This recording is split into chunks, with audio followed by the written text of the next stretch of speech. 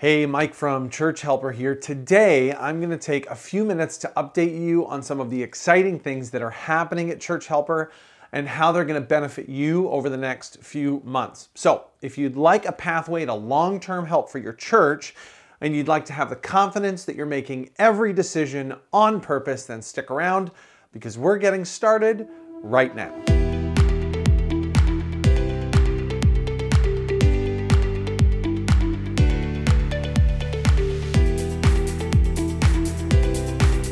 Well, hey there, and welcome back to another edition of Church Helper's weekly content. Our mission here at Church Helper is to help churches make every decision on purpose. My name is Mike, and I'm excited to help you do that today. So let's just get into it. And today, I'm going to spend a few minutes just letting you know what we've been up to so far here at Church Helper and where we're headed in the months to come. And I would encourage you to stick around through this whole episode because there's some stuff at the end that's going to be really relevant to your staff and your elders teams moving forward. But first, I'd love to give you a little bit of backstory.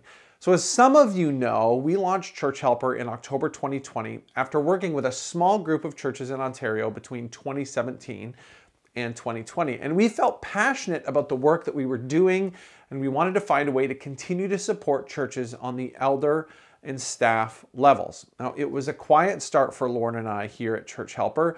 We continued to work with a few churches on various projects, and then in the spring of 2021, we decided it was time to start creating content sort of for broader use, hence the beginning of our blog and the Church Helper podcast. Now, over our first few weeks, we focused on creating content that laid the foundation of our beliefs and our mission to help churches make every decision on purpose. And we've done this for you so that you know where we're coming from. But we've also done it for ourselves to make sure that we're accountable and we make sure we approach everything here at Church Helper with a clear mission and a clear purpose.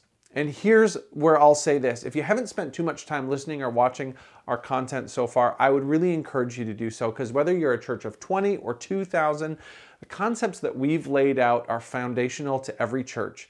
And we know from experience that there's a lot of churches that are really struggling with them. And if every staff member and elders team can differentiate mission and method and recognize when a mission starts to drift, then those churches are going to be a lot healthier and more effective. Now, speaking of elders, they're the big reason for what I'm talking to you about today. Over the past 4 years, I've spent most of my time working beside and encouraging not only staff, but elders. And through that time, I've learned a lot about eldership and the unique relationship elders have with churches and with their staff. And I should clarify, because I know denominationally, some of you might call this group something different. So when I say elders, what I mean is the group of people that your church elects to carry out spiritual guidance and set your church's mission and direction. Maybe it's deacons, perhaps you call it a board of overseers, but for our purposes today, we're just going to call them elders. And elders usually have a ton of responsibilities, especially in smaller churches. They oversee hiring of staff and any other staff issues. They're in on mission and vision conversations. They set spiritual direction and programming. They do reviews and present annual reports, and they're the caretakers and the last eye on the budget, and they field congregational concerns, and they do pastoral care, and they do all kinds of things. Elders are so busy. And so with that in mind, what Church Helper did is we put out a short survey asking elders the most unexpected or challenging parts of their role. And here's some of the stuff that we received. One person said they didn't expect that they would be, quote, dealing with someone who's been an elder for over 40 years and ruling the roost. Another said their biggest challenge was ensuring solid communication with the congregation. Another elder said that they struggled with why ministers fall into the trap of thinking they're the only leader. And then this person said, I think they give up on the dream of working as a team after all the resistance from people to get involved that they get.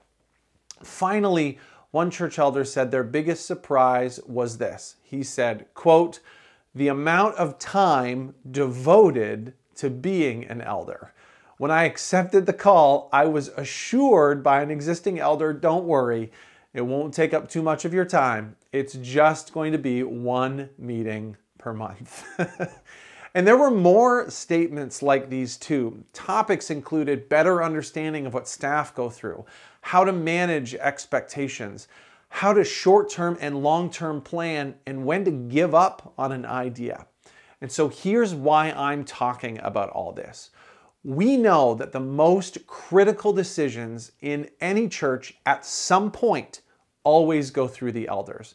Whether they dreamed it up or another staff member brings them the idea, the elders see almost everything that happens in a church. And we think it's imperative that elders feel equipped, energized, and confident about those decisions that they're making. So for the next few months, Church Helper is going to dedicate a lot of time to helping equip elders to lead their churches with confidence and with enthusiasm. We're going to create a lot of content and resources that will be helpful to staff, but will be geared towards elders. And we're going to start conversations with as many elders as we can to try to make their jobs a little bit easier. And we're going to start doing all of this next Tuesday by starting our 4-week series called Getting to Know Your Staff. So many elders I've talked to have trouble with knowing what a worship pastor or a children's pastor or a church administrator does on a day-to-day basis and empathizing with what they're going through. So that's where we're going to start. And to prepare for this, we've also spent some time talking to church staff members and gathering a list of things they wish their elders knew about them and their jobs. And I'm telling you, it's some really good stuff. I think you're really going to enjoy it. So here's how you can help. If you're a church staff member, please forward this video, podcast, email, however you're taking in this content, to your church elders right now, right away. Let them know how to subscribe to our content so that next week they start receiving new ways to strengthen their relationship with you. And if you're a church elder, now is the time to forward this to the rest of your elders team. And if you'd like to take one extra step and you know elders in another congregation, you could always forward it and help their churches out too. These next few months are all about elders. They're all about you, and we want to make sure that as many elders as possible get the help we know that they need. So, thank you so much for coming along with us so far here at Church Helper. We want to be a group that's helping churches make every decision on purpose. And we know there's a much bigger chance of that happening when we support elders. Now, if you're an elder and you have a topic that we should cover or a resource that you think would be helpful, we want to hear from you. Please send us an email at hello@churchhelper.ca, post on our Facebook or our YouTube, visit our website, book a time to chat with us, just get a hold of us. We want to get that idea and put it in your hands. Thanks so much for engaging with us today. Make sure you like and subscribe the podcast or this video. Sign up for our weekly email list so you don't miss another week of our free and helpful content. And we can't wait to start helping you and your elders team next week. We'll talk to you really soon.